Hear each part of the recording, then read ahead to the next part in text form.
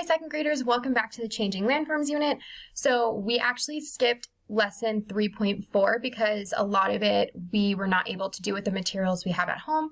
So we're moving on to lesson 3.5, which is the end of unit assessment. Okay, so we've been investigating how erosion can cause a big change to the cliff without people noticing. So today we're going to write our explanations about erosion. So we're going to use the Handbook of Land and Water to find evidence to support how small changes add up to bigger changes over time. So what I want you guys to do is just jot down some of your ideas in your packet really quickly. It does not need to be in full sentences because we will be creating our written responses together, but just write down some of your ideas from last lesson that you remember of how small changes add up to bigger ones over time. Okay, so now we're going to think back to our mountain model, and that it looked similar to that. That's when we had our cotton balls and we were removing them from the plate. So thinking back to our mountain model, what evidence can we use to support that small changes add up to bigger changes over time?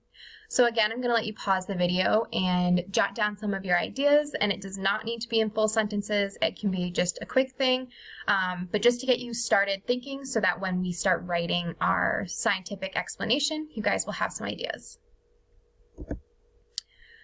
Okay, have your ideas changed about how landforms erode since the beginning of the unit, and what evidence caused you to think this? So maybe at the beginning we didn't even know what the word erode meant.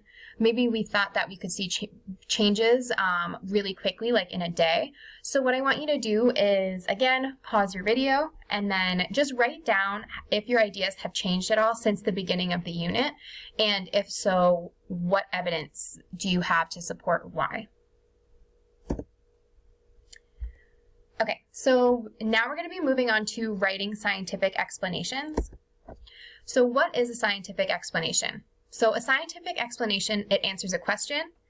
It is based on science ideas that you have already learned. It is shared with somebody, and it uses science words or vocabulary from the texts that we've read, from our slides, or from any of our models.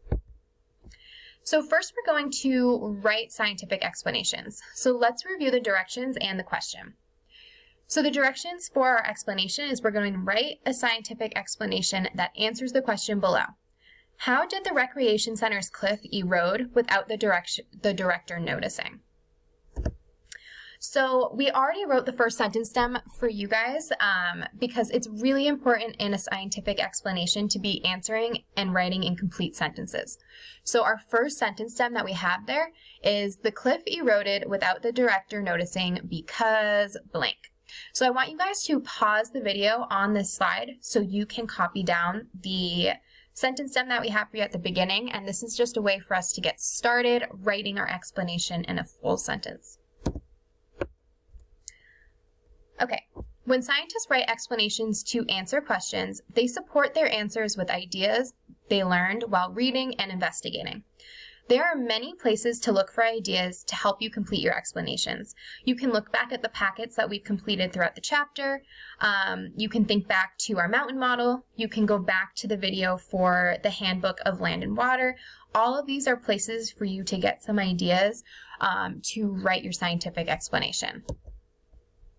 So what I'm going to have you guys do is you guys are going to be completing your explanation. You can refer to the guidelines as needed. You guys can also go back to any of your old packets, any of the old videos if you need to get some evidence for what to write here. And then after that, we will check back in and discuss our answers and move on to the last piece of this lesson.